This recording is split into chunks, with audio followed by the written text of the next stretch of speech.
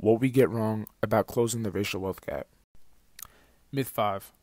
Greater financial literacy will close the racial wealth gap. Hamilton and Darity have argued that, all too often, the framing of the racial wealth gap focuses on poor financial choices and decisions on the part of blacks.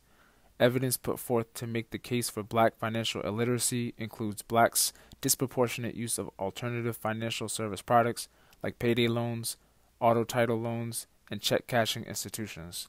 These financial services have fees and interest payments that far exceed more conventional options. Other evidence put forth also includes racial variations in portfolio composition, in which the blacks have a much larger share of their assets in the form of home equity. Here, blacks are characterized as making the suboptimal decision to invest in low-return housing assets instead of higher-yield financial assets.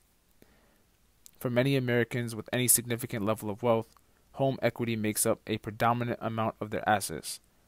The consumption value of home ownership, including access to schools and other desirable neighborhood amenities, and the tax-preferred status of owning a home should be considered when examining portfolio shares. Regardless of race, historically a home is the first major asset purchased by most Americans. The key point is whites generally have more resources to invest at the outset. Not only do they invest more in home ownership, they invest more in financial assets too. Basically, whites have more of every asset simply because they have more resources. Hamilton and Darity have observed that attributing the racial wealth gap to a more diverse asset portfolio for whites is ambiguous at best, given that it is wealth in the first place that is associated with having a more diverse asset portfolio. The problem with assigning differences in cost of finance and asset portfolios to difference in financial acumen is its directional emphasis.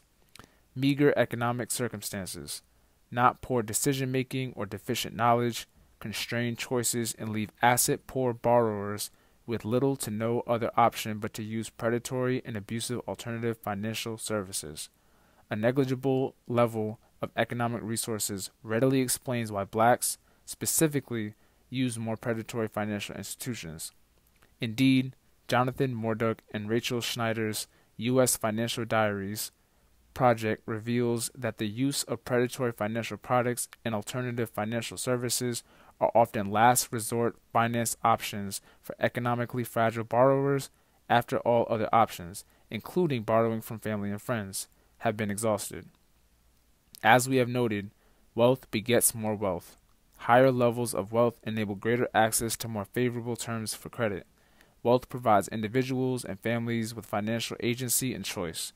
It provides economic security to take risks and shields against the risk of economic loss. Basically, wealth is cumulative. It provides people with the necessary capital to secure finance and purchase an appreciating asset, which in turn will generate more and more wealth. Literally, it takes wealth to make wealth. While blacks largely have been excluded from the intergenerational access to capital and finance. It merits noting, again, that the Gittleman and Wolf studies cited in the previous section, which used panel data long prior to the 2007 predatory subprime mortgage lending crisis, did not find a significant racial difference in asset appreciation rates for households with positive assets, once household income is taken into account. This result emerged despite the well-documented evidence of historical and ongoing housing and lending discrimination. There is also a presumption that, as a result of financial irresponsibility, blacks carry much greater debt than whites, but this presumption is not valid. Tippett and co-authors find that, overall, a slightly larger share of white families has unsecured debt than black families. Furthermore, after controlling for basic socioeconomic and demographic characteristics, the study finds no significant difference in the value of black and white family unsecured debt holdings. When unsecured debt is disaggregated into three categories: 1. Store bills and credit card debt, 2. Loans from a bank or credit union, and 3.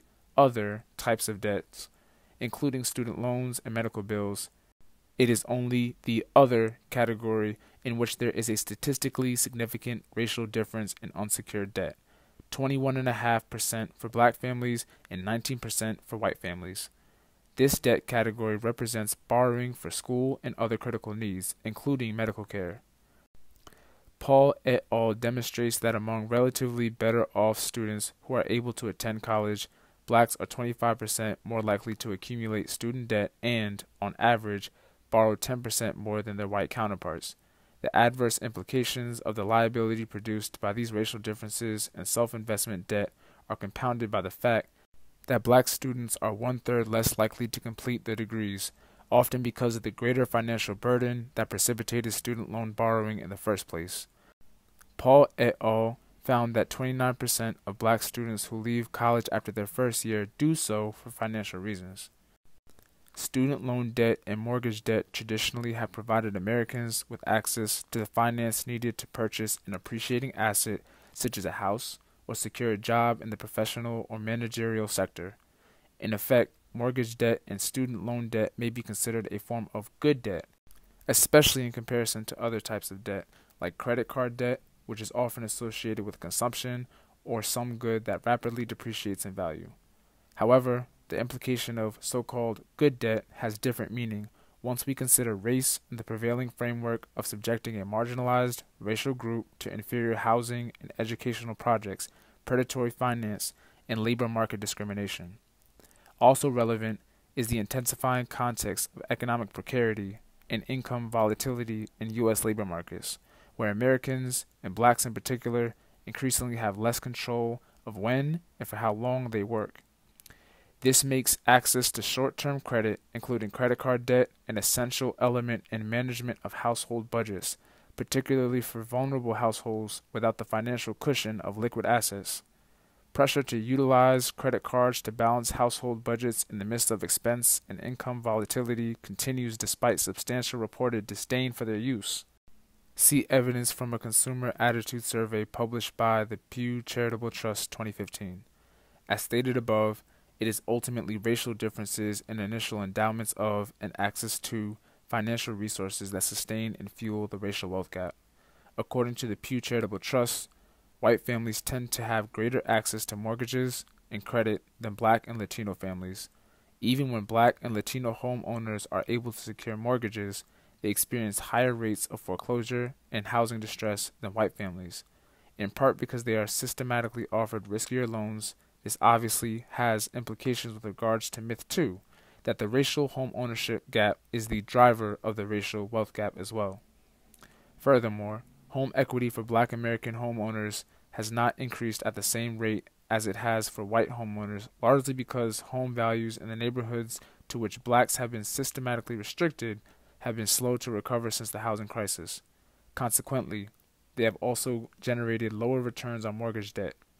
Other research suggests that inheritances and other intergenerational wealth transfers often benefit white families more than black families. Greater financial literacy can be valuable if an individual or household has finances to manage. Financial literacy without finance is meaningless. There is no magical way to transform no wealth into great wealth simply by learning more about how to manage one's monetary resources. While wealth begets wealth, typically, no wealth begets no wealth, regardless of how astute a money manager the person may be.